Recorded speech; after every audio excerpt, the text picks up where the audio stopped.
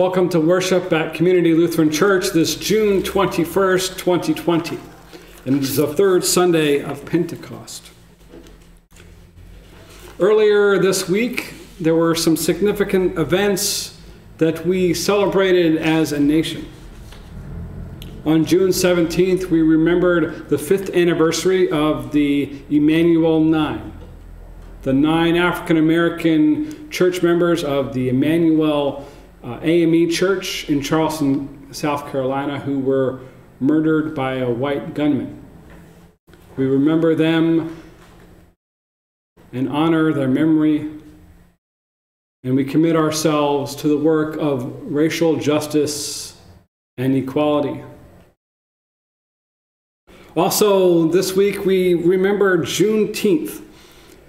Juneteenth is a significant holiday in the lives of African Americans and those who were descended from slaves. Juneteenth is the oldest national celebrated commemoration of the ending of slavery in the United States. Dating back to 1865, it was on June 19th that Union soldiers, led by Major General Gordon Granger, landed at Galveston, Texas, with news that the war had ended and that enslaved people were now free. Note that this was about 2.5 years after President Lincoln's Emancipation Proclamation, which had been officially stated on January 1st, 1863. The Emancipation Proclamation had little impact on the Texans due to the minimal number of Union troops to enforce the new executive order. However, with the surrender of General Lee in April of 1865 and the arrival of General Granger's regiment, the forces were finally strong enough to influence and overcome the resistance. Juneteenth is a reminder that it's not enough for us to just say something. Action needs to happen, and that often change can take a long time. Especially here in the United States, racial justice and inequality is going to take a long time.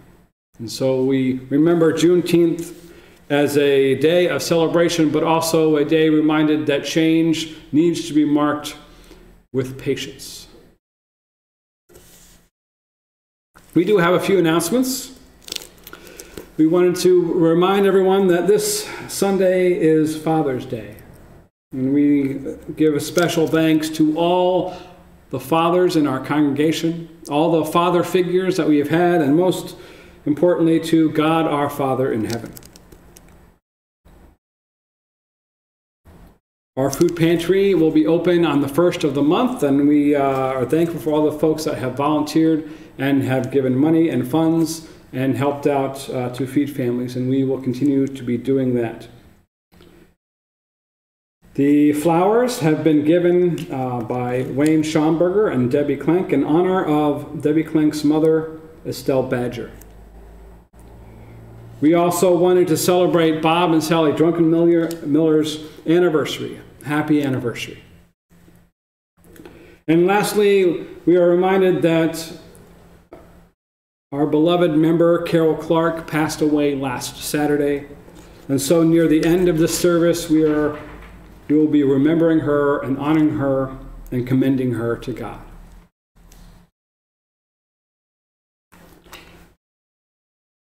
Let us take a moment to prepare our hearts and our minds for worship.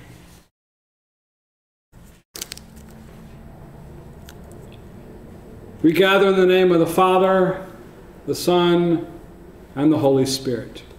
Amen. Amen. Amen. The call to confession is a call to experience God's mercy. In admitting the truth of our lives to our loving Creator, we open ourselves to the experience of grace and healing. Trusting in that divine love, let us pray first in silence.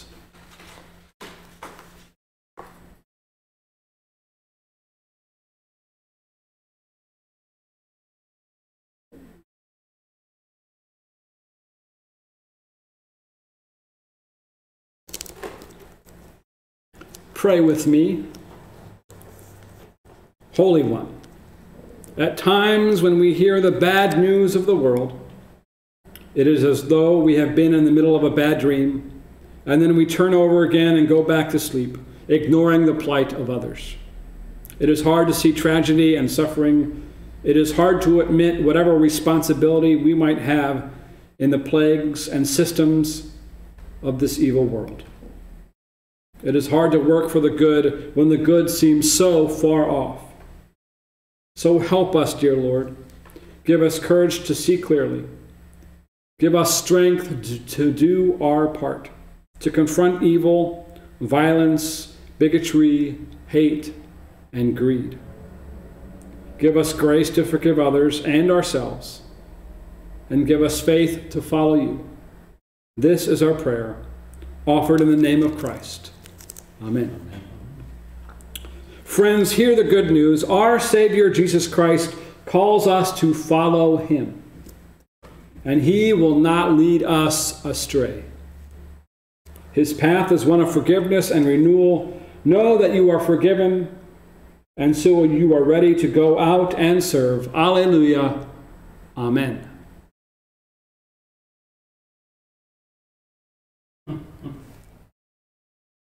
Our hymn is Lift High the Cross.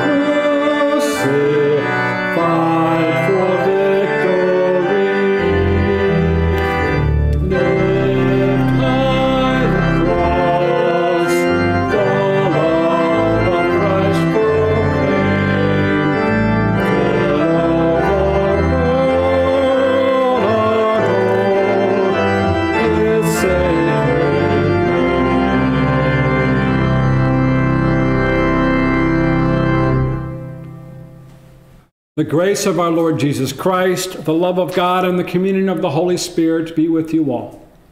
And also with you. Glory to God in the highest, and peace to God's people on earth. Lord God,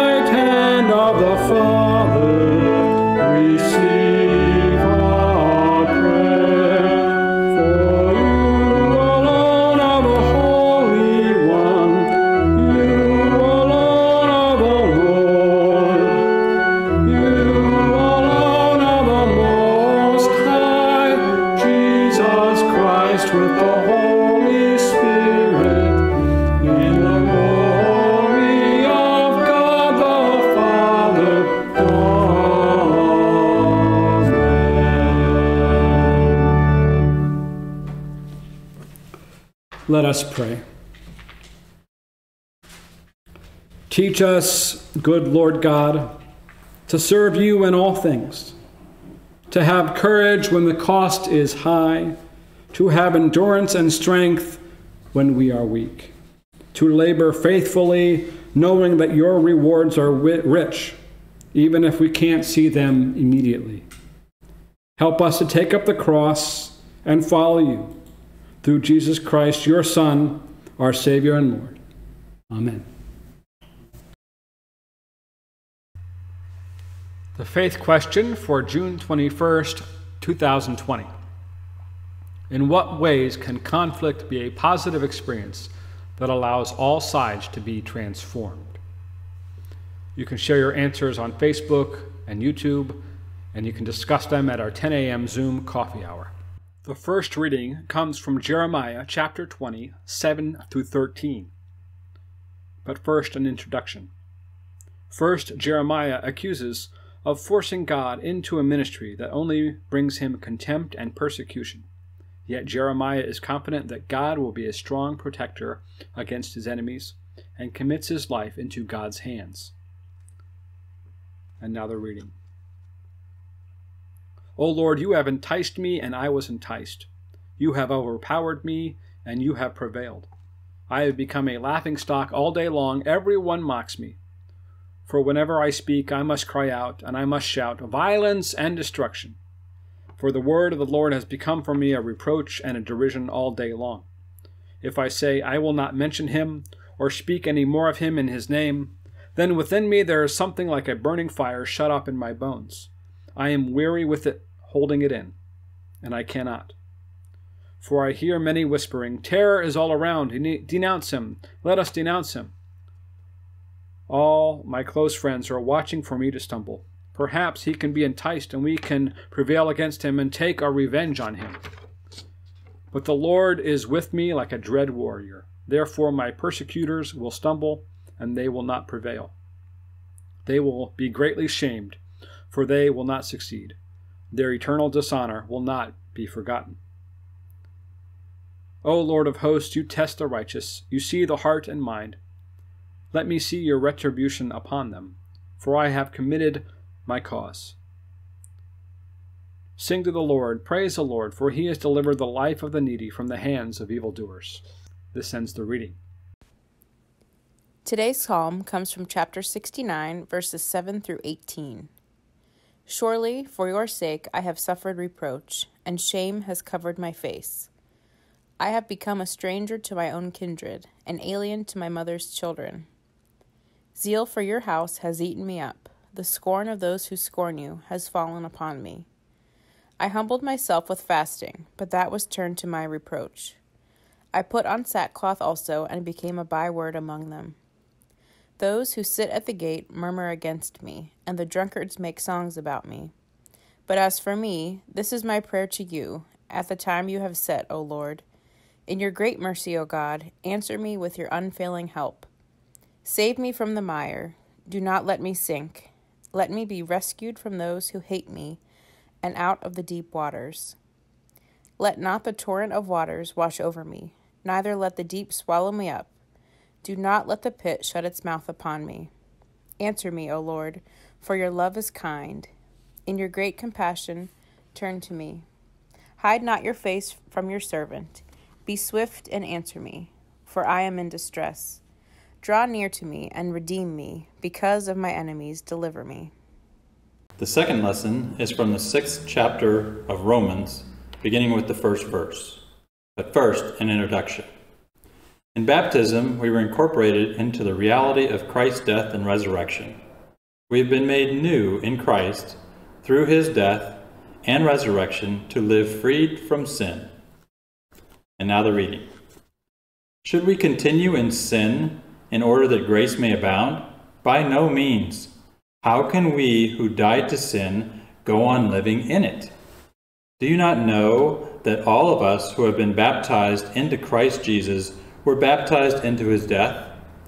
Therefore, we have been buried with him by baptism into death, so that, just as Christ was raised from the dead by the glory of the Father, so we too might walk in newness of life. For if we have been united with him in a death like his, we will certainly be united with him in a resurrection like his. We know that our old self was crucified with him so that the body of sin might be destroyed, and we might no longer be enslaved to sin. For whosoever has died is freed from sin. But if we have died with Christ, we believe that we also live with him.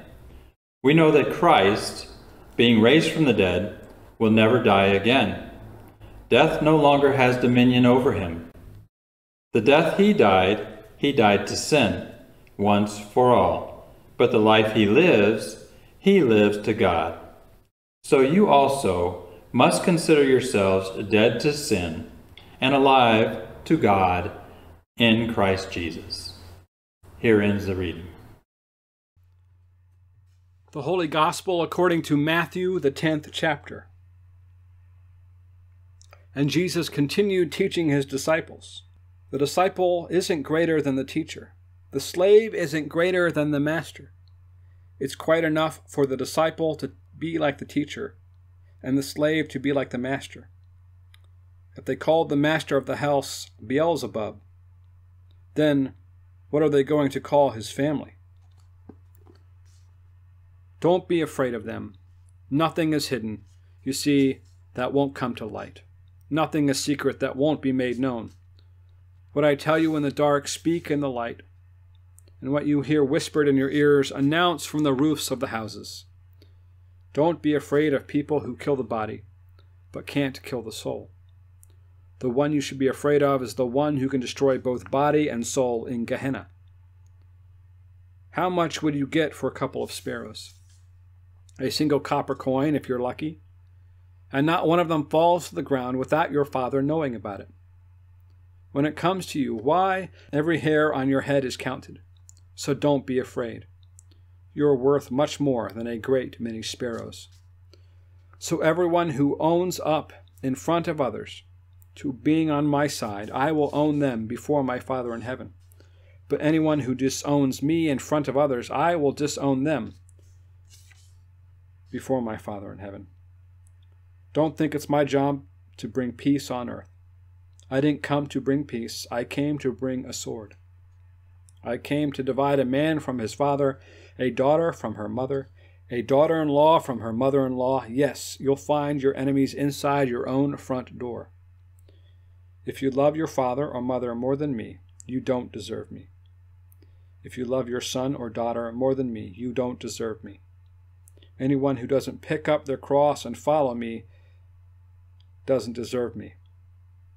If you find your life, you'll lose it. And if you lose your life because of me, you'll find it. The Gospel of the Lord. Grace and peace to you from God our Father in heaven and our risen Lord and Savior, Jesus Christ. Amen.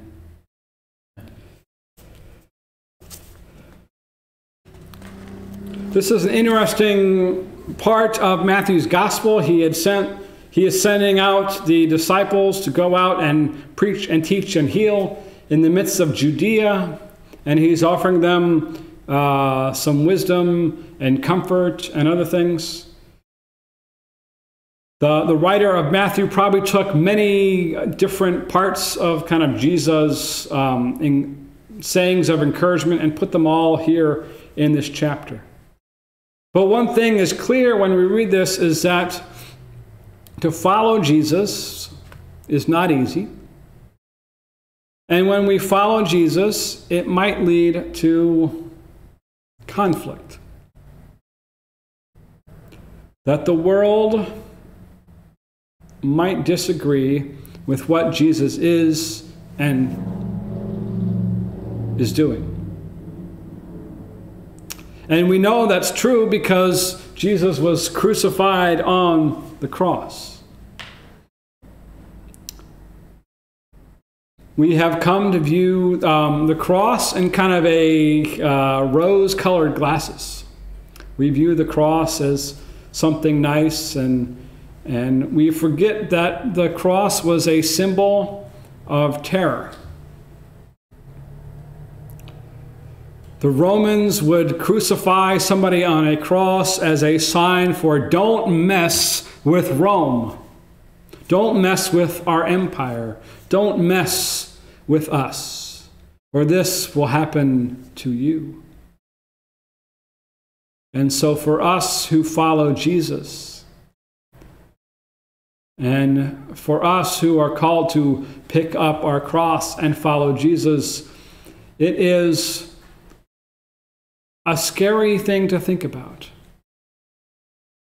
What does it mean to pick up a cross if the cross was a sign of oppression and intimidation?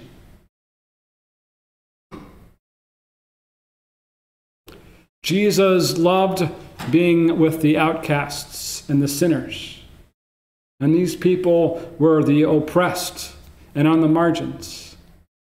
And so when we are asked to take up our cross, I think it means maybe we're going to have to take a stand for those who are oppressed and on the margins. And maybe people we don't necessarily agree with sometimes, but deserve to have their humanity and their dignity. There's a wonderful theologian, James Cone, and he wrote a book called The Cross and the Lynching Tree. In the past 2 weeks or so, we've heard in the news that there have been young black men that have been hanged.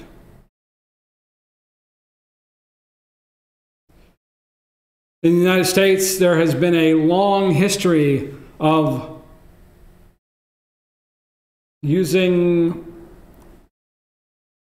lynchings, of hanging people from trees as a sign of intimidation and oppression. And so the lynching tree and the cross have a lot in common.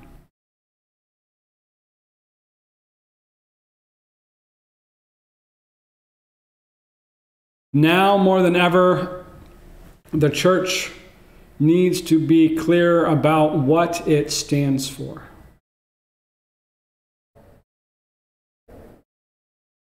Jesus cared for and loved the marginalized and the oppressed and the outcasts. And sometimes that stood up and against those in power, whoever they may be. And the church needs to take a stand. Are we going to say that life matters, whether it be black or brown or white? Or are we going to only say that some lives matter?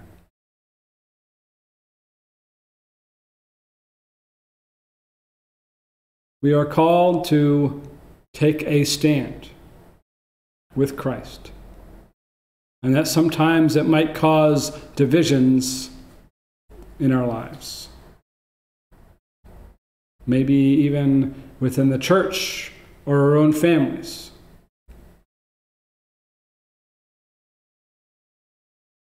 But that is the call of Jesus. The call to follow him to the cross. To look oppression and intimidation in the eye and say, no. The cross is the symbol of the Christian church, not because he just died on the cross, but because Christ rose from the dead and proved that the sign of oppression and intimidation of the cross did not have the last word.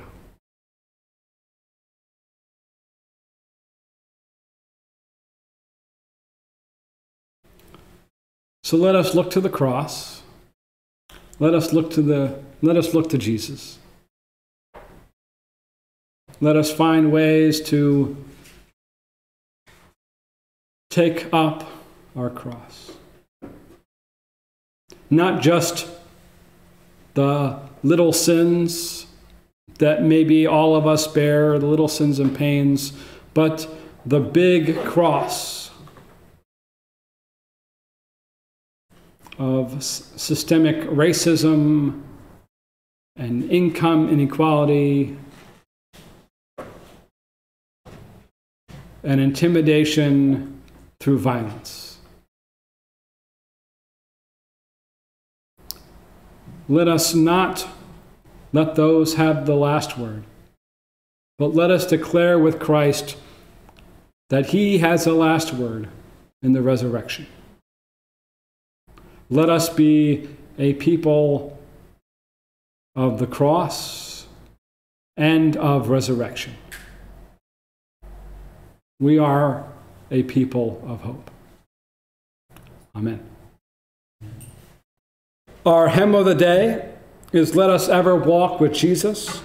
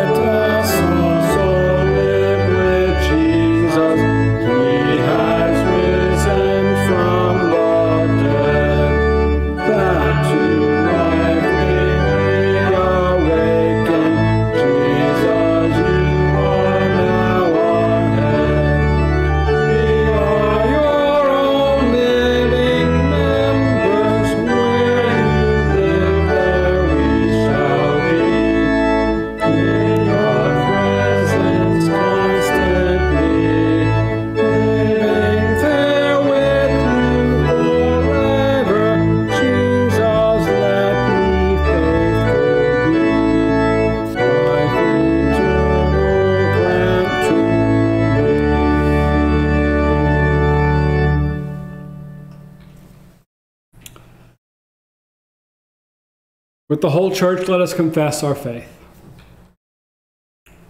I believe in God the Father Almighty, creator of heaven and earth. I believe in Jesus Christ, God's only Son, our Lord, who was conceived by the Holy Spirit, born of the Virgin Mary, suffered under Pontius Pilate, was crucified, died, and was buried. He descended to the dead. On the third day he rose again. He ascended into heaven. He is seated at the right hand of the Father, and he will come to judge the living and the dead. I believe in the Holy Spirit, the Holy Catholic Church, the communion of saints, the forgiveness of the body, and the life everlasting. Amen.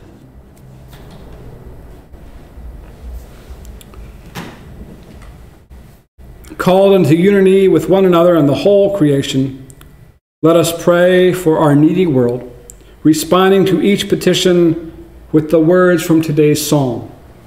Your love is kind. O God, Father in heaven, hold your church in your loving arms. Protect believers who face persecution for your sake.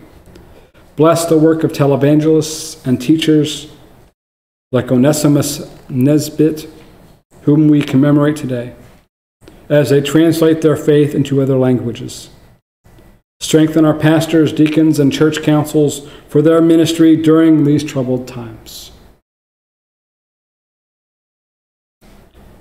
Hear us and help us, O God. Your love is kind. O God, our provider, here in the north, the summer solstice reminds us of your care for the whole creation. Renew the places where our land, air, and waterways have been harmed. Feed all your creatures, both animals and humans, with the sustenance they need for life. Guide us to sources of energy that do not destroy the earth you have created. Hear us and help us, O God. Your love is kind. O God, our ruler, inspire our president, our governors, and our legislators to work for justice for all. Lead us to ways of life that are free from racial and ethnic prejudice. Strengthen the world's democracies and sustain those who are working to secure free and safe elections. Give a home to refugees. Form our military and our police to maintain peace and inhibit violence. Hear us and help us, O God. Your love is kind. O God, our physician, bring healing to all who are sick and suffering. Preserve the world from more waves of the coronavirus and guide researchers who are seeking a vaccine. Protect those whose jobs expose them to contagion. Support our healthcare workers. We remember before you those we name here. Lift up all those in our Facebook and YouTube comments.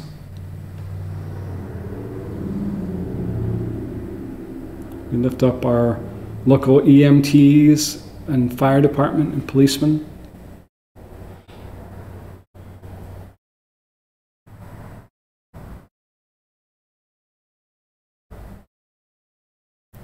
Hear us and help us, O God. Your love is kind. O God, our peacemaker, inhabit each household on the land with your powerful peace. Train us to live together in harmony, especially when quarantined together. Nourish marriages and sustain extended families. Protect children from every harm. Hear us and help us, O God. Your love is kind. O God, our source of life, bless all fathers and father figures as they face both long-standing and emerging family needs. Comfort those who long to be with fathers, and for those whom this might be a difficult day. Hear us and help us, O God. Your love is kind.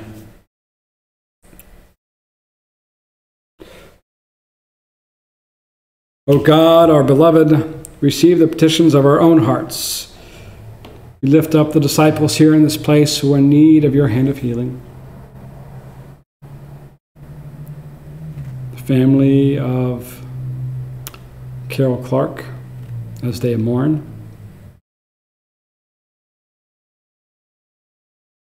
Madeline, who is receiving transfusions for childhood cancer.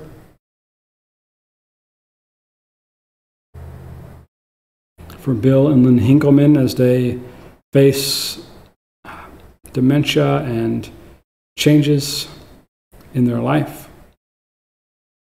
at this time. For all those dealing with cancer and other illnesses. For all those who have impending surgeries and other procedures. We lift them up for your hand of healing. Hear us and help us, O God. Your love is kind. Lord, we lift up our military serving both here and abroad. We lift up our law enforcement. They face difficult days ahead. We pray that you would instill in them the conviction to always work towards peace, so that violence does not have to be an option. We pray for wisdom and patience and courage. Hear us and help us, O God. Your love is kind. O God, our beginning and our end, we bless you for all of our forebears in our family and faith, and those who have lived and died in you. Especially this week, we remember Carol Clark. Remind us of their sacrifices and their faith, and at the end, bring us to them in your household of joy. Hear us and help us, O God. Your love is kind. Receive these prayers, O God, and those too deep for words, through Jesus Christ, our Savior and Lord. Amen. Let us give thanks for the word of God.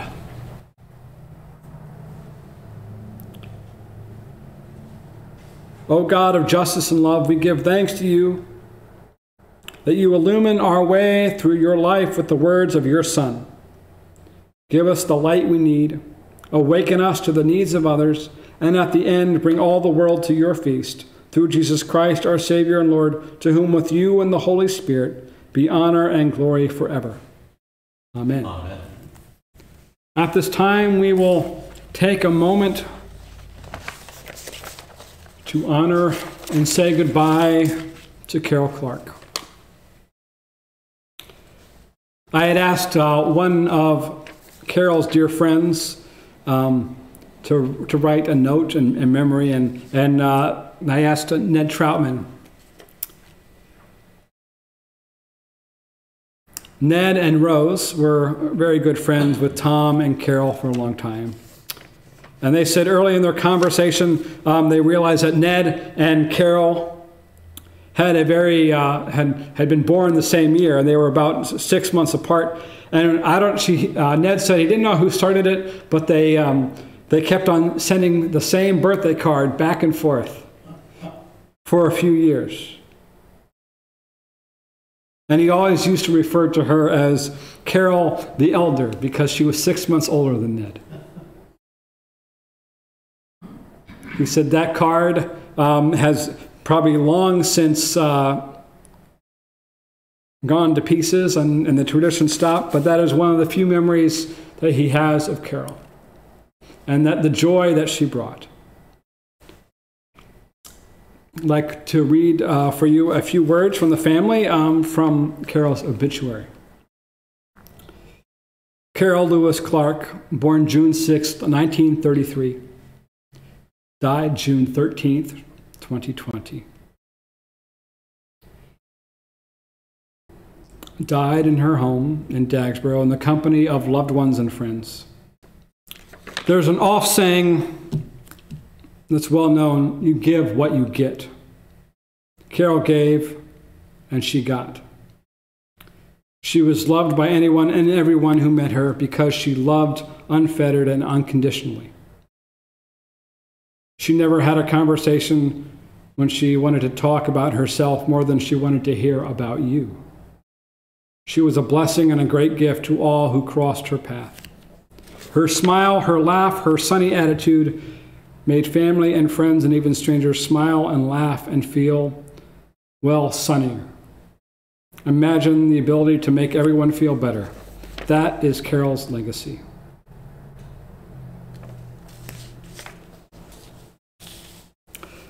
The last time I saw Carol and was able to give her communion and pray with her, despite being in pain, she still had a smile on her face. And now we have some special music.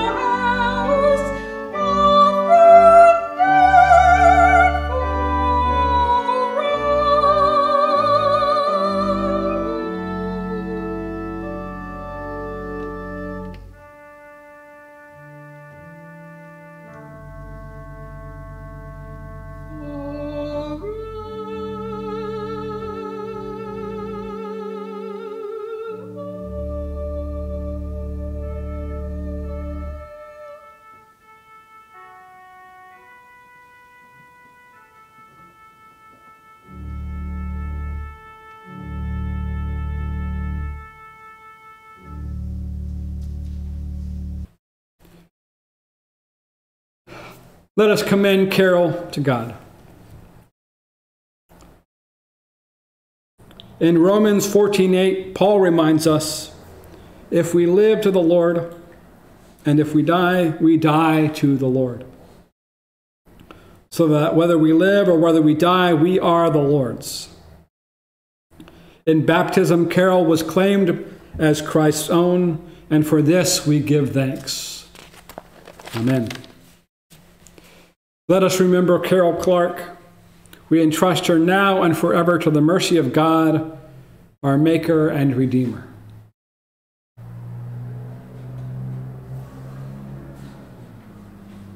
Into your hands, O merciful Savior, we commend your servant Carol. In baptism, she was claimed as a sheep of your own fold, a lamb of your own flock, a sinner of your own redeeming. Receive her into the arms of your mercy, into the blessed rest of everlasting peace, and into the glorious company of all the saints before her, and into your shining presence. Amen. Let us pray the prayer that our Lord taught us. Our Father, who art in heaven, hallowed be thy name. Thy kingdom come, thy will be done, on earth as it is in heaven. Give us this day our daily bread, and forgive us our trespasses, as we forgive those who trespass against us. And lead us not to temptation, but deliver us from evil. For thine is the kingdom, and the power, and the glory, forever and ever. Amen. This is a blessing for all those who mourn. Our Lord Jesus tells us, blessed are those that mourn. Be blessed in your tears and your sorrow. Be blessed in your remembrance of the one that you have lost. Be blessed in the name of Jesus, who abides with us through our pain, who in due time wipes away our tears, and who promises us joy and eternal life. Amen. Amen. The Lord bless you and keep you. The Lord make his face shine upon you and be gracious to you. The Lord look upon you with favor and give you peace. Amen. Amen. The peace of Christ be with you always. Spirit of God, fall afresh on us.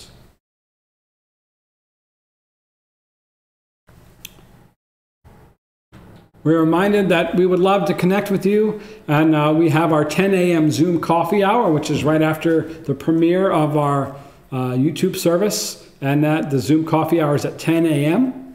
And a reminder that you can give online, and you can also find out more about what is happening here at Community Lutheran Church at clc19945.org.